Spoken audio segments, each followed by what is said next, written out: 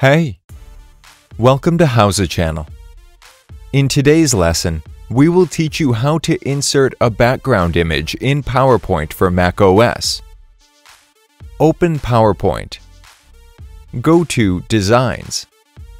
Select the look for your presentation. Right-click in the slide you need.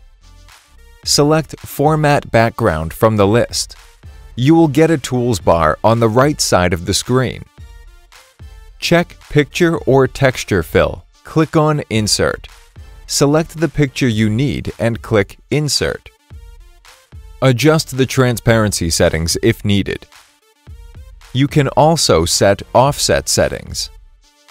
You can choose a different color scheme for your slides at the top of the page. That's it. Thanks for watching the video. Please like it and let us know if you use any of our tips and tricks. Subscribe to our channel. We upload new tutorials every day. See ya!